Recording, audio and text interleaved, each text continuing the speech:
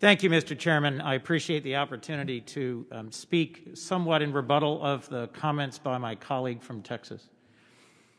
For those who might have just heard a call to read the speech or watch the speech, I urge you to also listen to her testimony and listen to the testimony of now Secretary of State Blinken and listen to recent remarks and speeches by President Biden.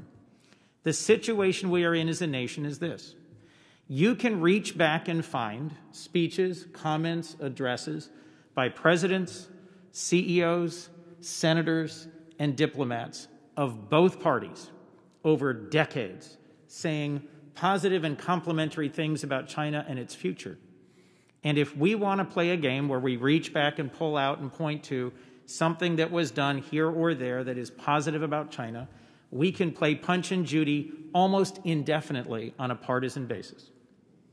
Why I'm supporting Linda Thomas-Greenfield for UN ambassador is she knows personally from service across the continent of Africa the impact of the Belt and Road Initiative, the impact of debt trap diplomacy, which she spoke to in her confirmation hearing.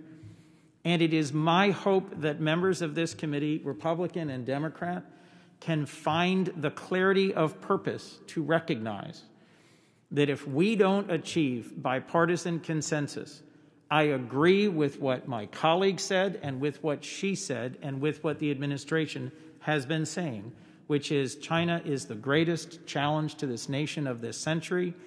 I believe the path forward to addressing that challenge is by recognizing we have to develop a sustainable bipartisan strategy, not endlessly pick at each other by pulling out of a pile things that were missaid days or months or years ago, because frankly, there is no end to that strategy and no positive purpose. Thank you, Mr. Chairman. Mr. Chair. Senator Kaine. Mr. Chair, a procedural suggestion that I